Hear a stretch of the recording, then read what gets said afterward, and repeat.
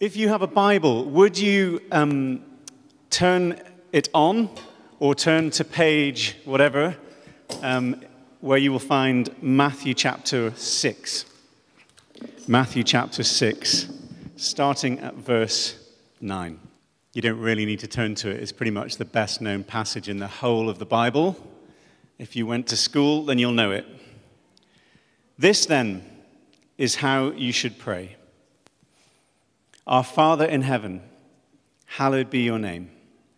Your kingdom come, your will be done, on earth as it is in heaven. Give us today our daily bread, and forgive us our debts, as we also have forgiven our debtors. And lead us not into temptation, but deliver us from the evil one. I'm not going to speak long today. I know. You guys kill me.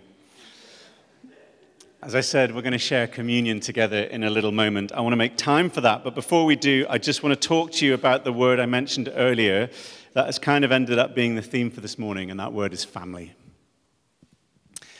I'm excited that on a Sunday where we've just baptized a little one, and where we're sharing communion together, and when we'll soon be welcoming people through the doors for our one-to-one lunch, that we're thinking about family.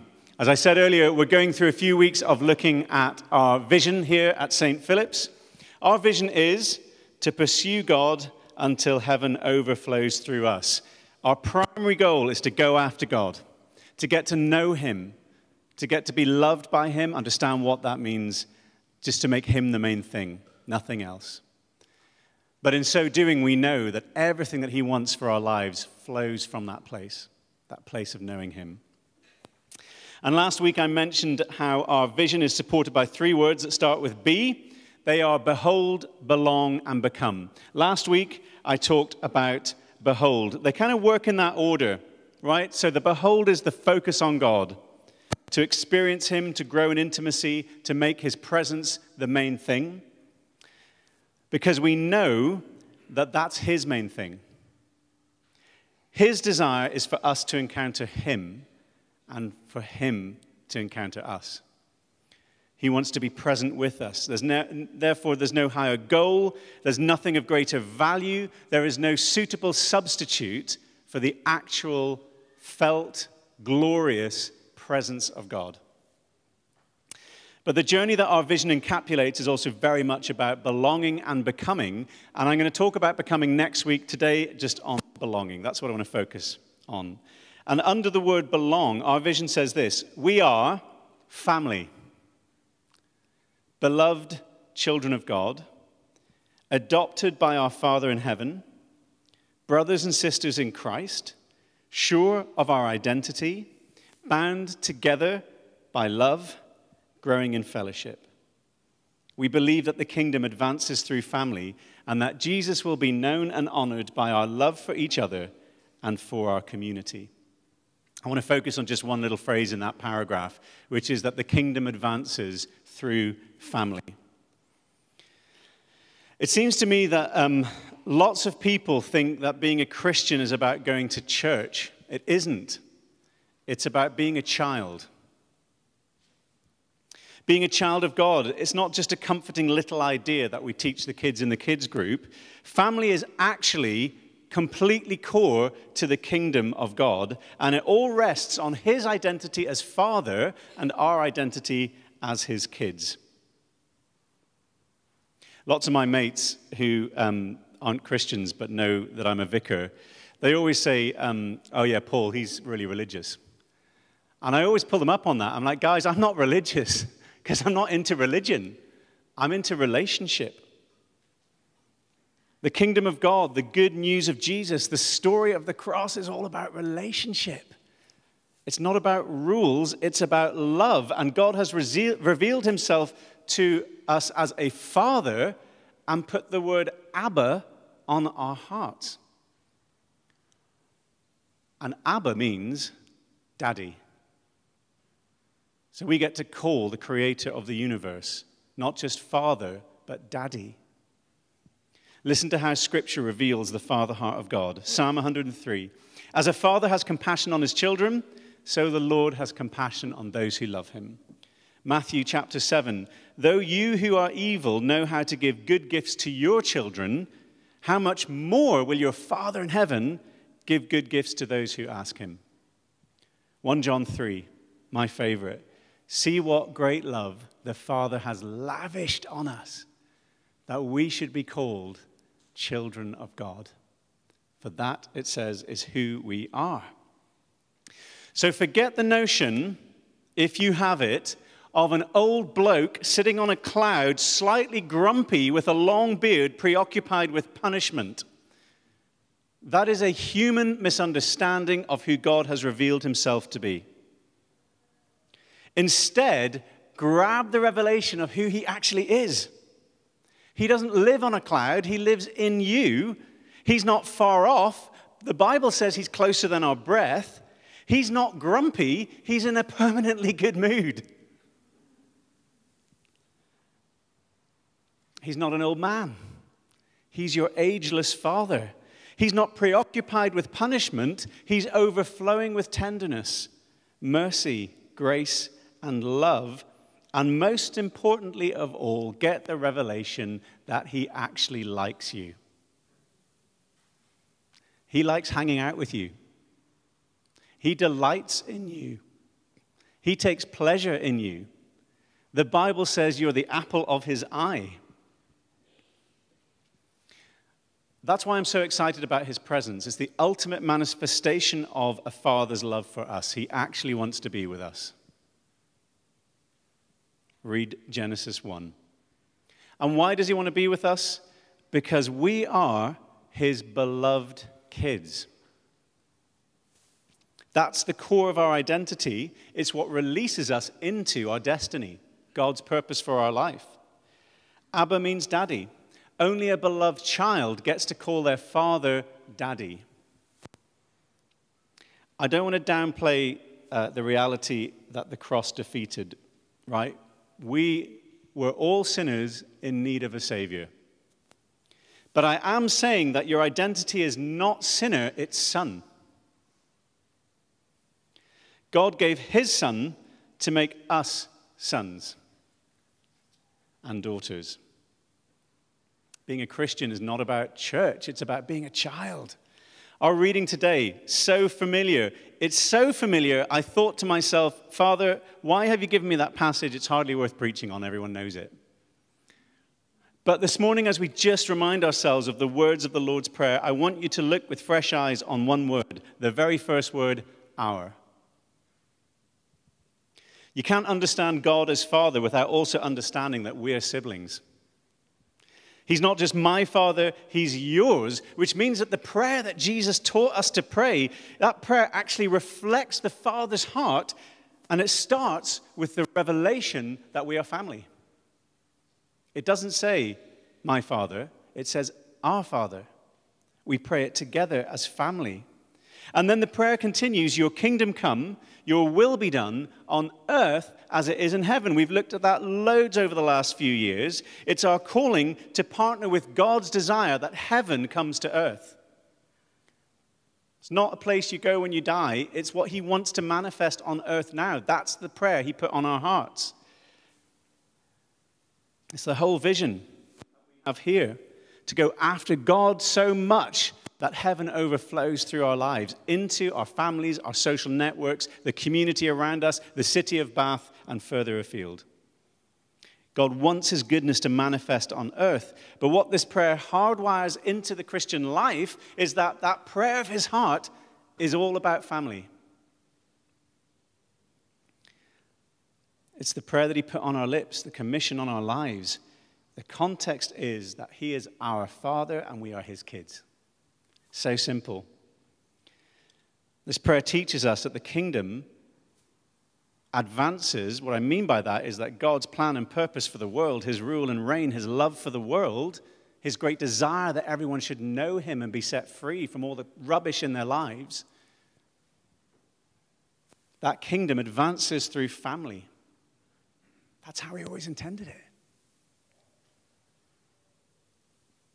And it's the golden thread throughout Scripture. Genesis 1, God delights in Adam and Eve and tells them, be fruitful and multiply. That is not a command to fill an empty world. It's an invitation to start a family.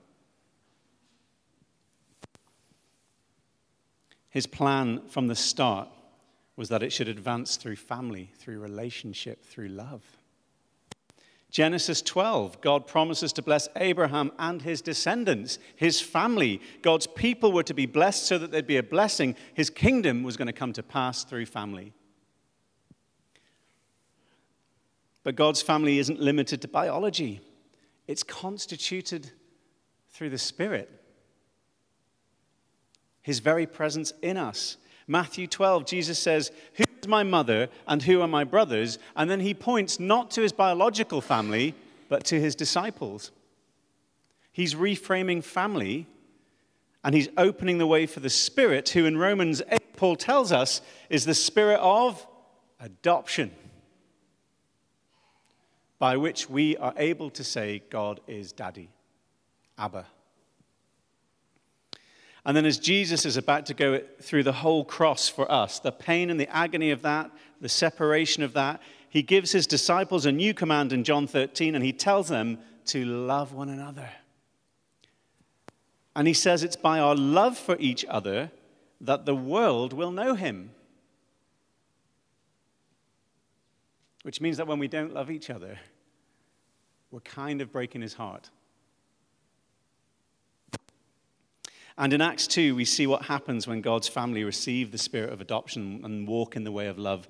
It says that the fledgling church, this church was only weeks old. They received the Holy Spirit, and it says they end up devoting themselves to Jesus and to each other, eating together, praying together, looking after each other's needs, loving one another, and living a life full of miracles, supernatural power, signs and wonders, and literally thousands coming to faith in Jesus.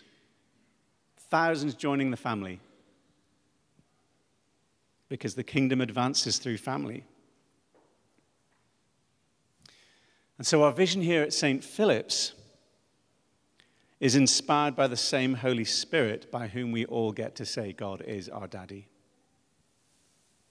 It's the Father's love for us that inspired our Mark 22 initiative, through which we are seeking to love our neighbors in this community.